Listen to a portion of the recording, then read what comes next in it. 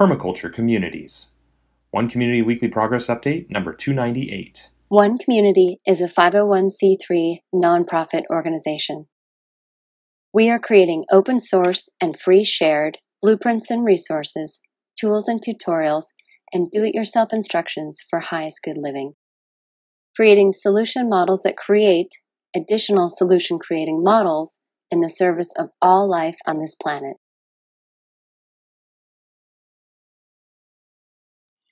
My name is Jay Sable, and I'm the Executive Director of the One Community 501c3 nonprofit organization. This is our weekly progress update number 298, December 9th, 2018 edition.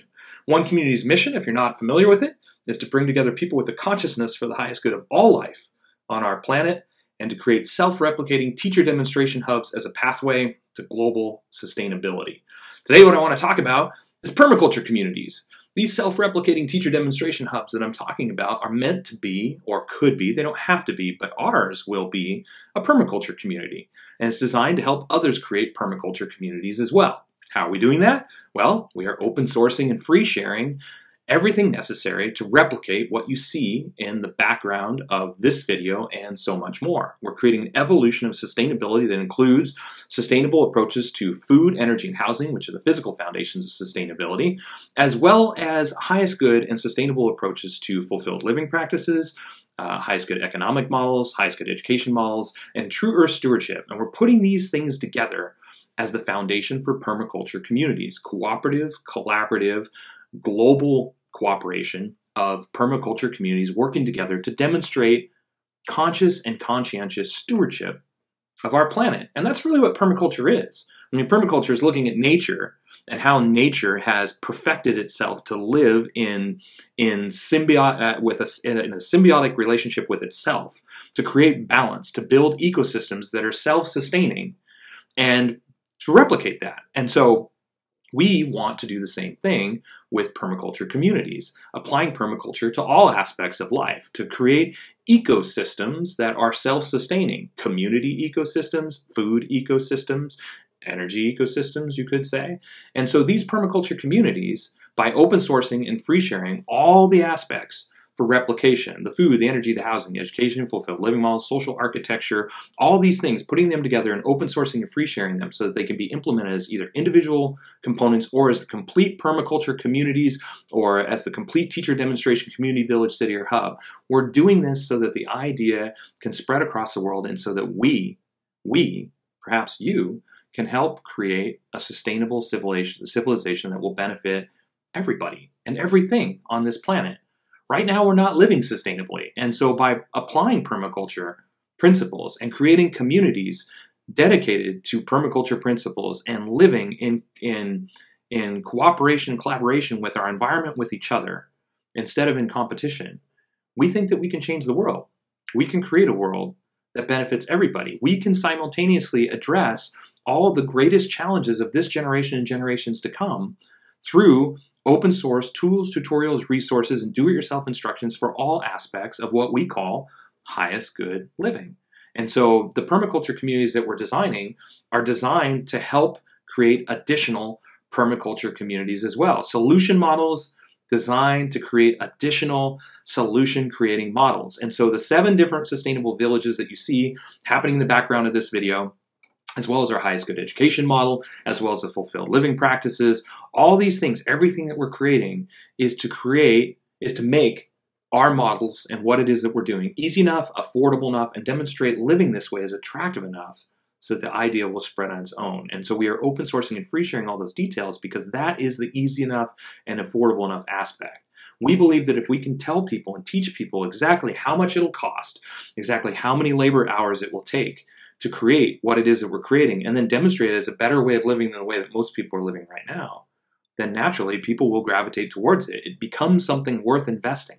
It dispels the mystery and the confusion, and it gives people a very clear starting point, a very clear end point, and explains to them exactly everything necessary to get from that starting point to that end point. This is what we're doing.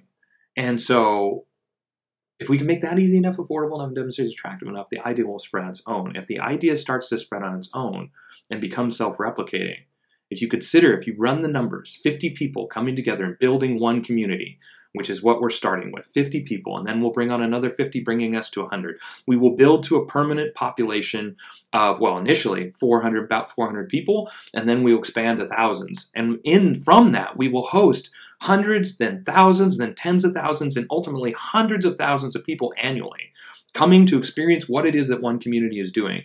And if through that process, if in the first year of us starting to build, we can inspire and help 2 additional communities to start building as well, and us and those two communities doing what it is that we're doing, open sourcing and free sharing what it is that we're creating, if we can inspire 4 more the year after that, and then 8 more the year after that, 16 and 32, a doubling process like that, the media attention that it would predictably gather, open sourcing and free sharing more and more options, making it easier and easier, refining the process, making materials acquisition and the construction process cheaper and more efficient.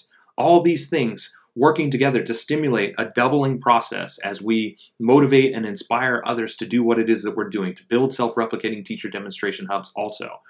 If you work that as a doubling process, we can include the entire population of humanity in 30 years. Now, will it actually work that way? No, and we don't need to include the entire population of humanity. We only need to reach the tipping point of engagement so that we can positively and permanently benefit the lives of everybody on this planet. And that tipping point does not require 100% of humanity. It probably doesn't even require 10% of humanity. Imagine if 5% of humanity was building teacher demonstration communities, villages, cities, and hubs, and spreading this knowledge and open sourcing and free sharing everything that it is that you see in this video and so much more. What impact would that have on the planet? Would it be radically positive? Absolutely. And so this is what One Community is doing. And we're an all-volunteer organization doing it. We're a nonprofit organization doing that. I'm not paid for anything that we're doing, and neither is anybody else on our team. We're creating this because we want to live this way. We're creating this because we believe that a sustainable civilization is possible. And we're creating this because it makes sense to us to live and create for the highest good of all life on this planet, if that's possible. And it is possible. And we want to make it possible and easier for more and more people. So with that said, here's 1 week of our team's progress and accomplishments working towards this goal of permaculture communities and what permaculture communities can do for the world and humanity and all life on this planet. Check it out. The One Community approach to highest good housing is eco-artistic home building that is affordable, sustainable, do-it-yourself duplicable, resource and space efficient, and consists of 7 different sustainably constructed village models. This week, Anvita Kumari Pandey, civil engineer, completed her 27th week volunteering and now helping with the Earthbag Village materials and costs. She worked on the tropical atrium cost analysis, making corrections to the material quantities, researching additional materials, and adding materials purchasing URLs. You can see some of this work here.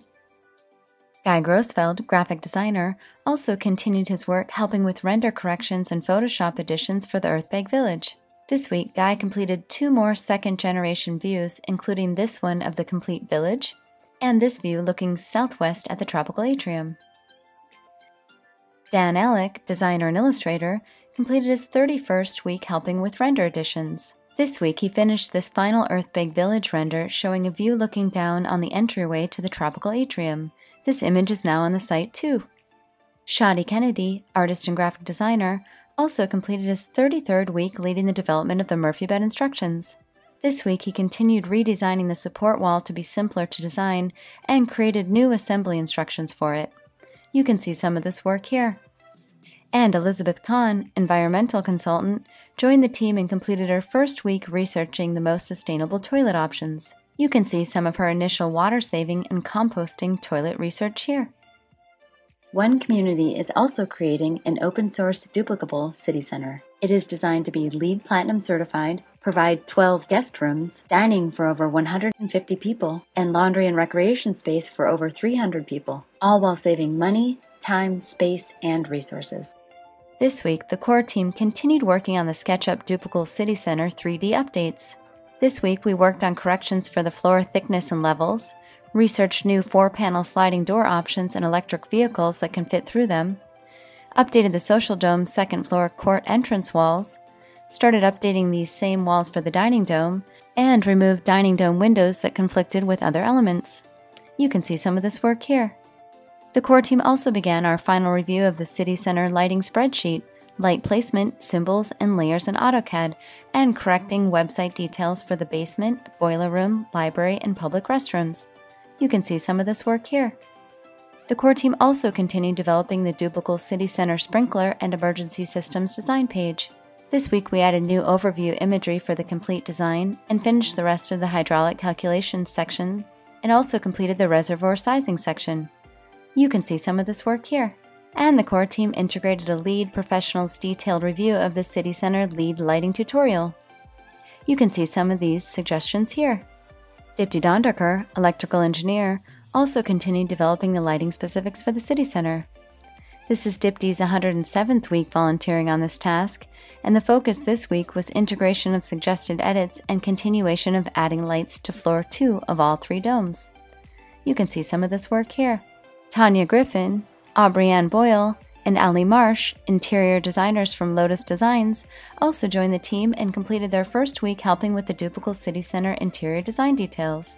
This week they researched initial color palettes, flooring and furniture options, some of which you can see here. Anvita Kumari Pandey, civil engineer, also continued updating the DUPLICABLE City Center materials and cost details by fixing all the images on the spreadsheet. You can see some of this work here. And James Harrigal, student researcher, also joined the team and completed his first week researching the best, safest, and most sustainable paints, carpet, and other building materials by reviewing and taking notes on the LEED Sustainable Building crediting system with a focus on building design and construction. You can see some of this work here. One community's approach to highest good food is duplicable almost anywhere, scalable for different needs, more biodiverse and nutritious, part of forwarding a global open-source botanical garden collaborative, and includes 9 different free shared and duplicable growing environments. This week, the core team continued writing the behind-the-scenes narrative in the detailed food rollout plan for the various stages of development. This week, we continued researching information on goats, started exploring fencing options, and added details to our aquaculture plans. You can see some of this behind-the-scenes work here. One community's approach to highest good education is designed for all age groups, adaptable to any schooling environment, inspiring and fun for all participants, includes national standards, all subjects, lesson plans, teaching strategies, learning strategies and tools, classroom design, and more. With 8 years invested in designing it, this component of One Community is pretty much complete until we move on to the property and continue to develop it with teachers and students. Completed sections include comprehensive subject outlines covering arts and trades, English, health, math, science, social sciences, technology and innovation, and values. Also, 52 weekly themed lesson plans covering all the subjects we just mentioned, all learning levels and ages, and usable in any learning environment.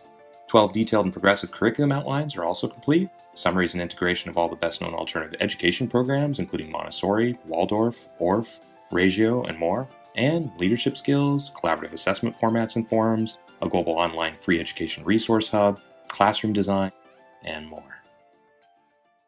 The One Community approach to highest good society is globally focused, individually enriching, cooperative and collaborative, includes a highest good network and application, 4 different economic models, and combines fulfilled living and true earth stewardship for the benefit of all people and all life on this planet.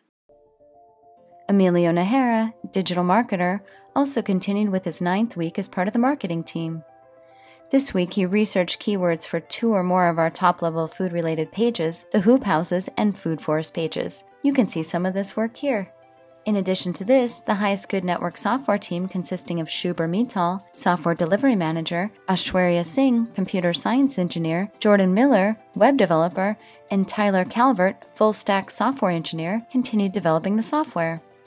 This week, the team created code and unit test cases for updating passwords, fixed profile picture bugs, made sure all forms pass into state for time entry, added an ESL INT, an Airbnb style guide, and added all the get routes to the Redux state.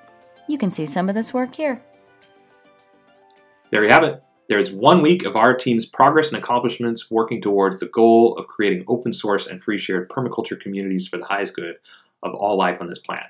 If you'd like to see more details, more specifics, links to all the open source content, you can visit our written blog or visit our website. Everything that we talk about in this video and so much more is there. If you'd like to see an email every time one of these updates comes out, you can send an email to onecommunityupdates@gmail.com and we will add you to our newsletter list, or you can subscribe to our YouTube channel and manage your updates that way. Also, if you'd like to help out, we have a helping page that shows all the different ways to help us accomplishing our mission, to get involved with our project. Of course, the easiest way is to join us on social media, like this video, subscribe to our YouTube channel, ring the bell so you can get weekly updates that way. We're on all the different social media networks to make it as easy as possible. We are on Pinterest, we are on Tumblr, we are on Reddit, we are on Facebook, we are on LinkedIn, we are on Instagram, did I already say that one? About 15 other social media networks to make it as easy as possible, Twitter, of course, to follow our progress, to share our progress, to access our information. And so join us there if that's something you're interested in. And of course, thank you. Thanks for watching to the end. Thank you for your support in whatever way that looks like for you. If it's just watching the end, we appreciate that. If it's joining us on social media, definitely appreciate that. If you've donated to our project, we certainly appreciate that. We're 100% unpaid staff, including myself, so all donations go towards forwarding our mission and our open source goals, continue to support our website, things like that. So every donation makes a big difference. So thanks if you donated to us. If you sent us an email, you've commented on this video or commented on something else we posted, we appreciate that as well. And until next week, we will, of course, keep on keeping on. Thanks.